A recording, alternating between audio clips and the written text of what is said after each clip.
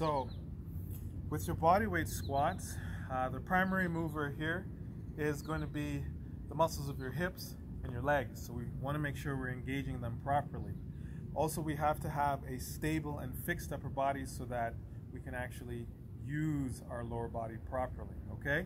So from the front, I need your feet to be shoulder width or just outside of it. So let's say shoulder width to 2 to 3 inches outside of your shoulder. So that's going to be a wide stance. Now your feet, take a look, are square and parallel with each other, and you can rotate them out a little bit, no more than 10 degrees, so that you can be able to just get into that good squat position, okay? So you're gonna maintain your weight in the middle of your foot, middle of your feet for the whole time. So my arms are bent at 90 here at the elbow, squeezing into my armpits, and I'm also gonna squeeze my stomach, and I'm gonna hold that static, rigid upper body position, all right? So actually, let's switch it up. We're gonna take the hands and place them like this. So we're gonna place them together and underneath your chin, all right? You're gonna get your spine to be tall and neutral, okay? So it's important to get into this long position, all right? So you're gonna place your hands underneath your chin, okay?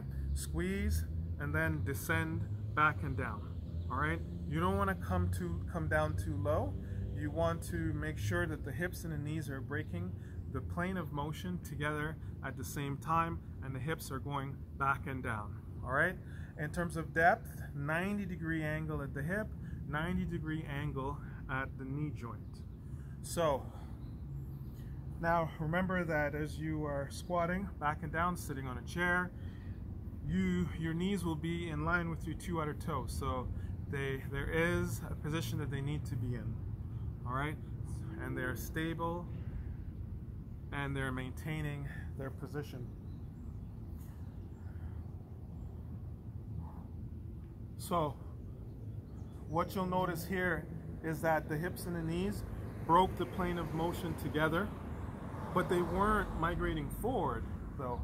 This hip joint is pulling me back and down. The knees go forward slightly, but not too much, and my weight is distributed in the middle of my feet. It stays in the middle of my feet. Now, if you look, I'm looking down, so I'm not looking up here, about 3 feet ahead of me. If I squat this way, I can feel my outer thighs, I can feel the front of my thighs and the back of my thighs. I'm also using the glutes as my primary mover. You'll notice I'm not upright, so as I hinge back and down through the hips, I'm also leaning forward at a 45-degree angle with my torso. So I'm not upright like this, okay? So I lean forward with my torso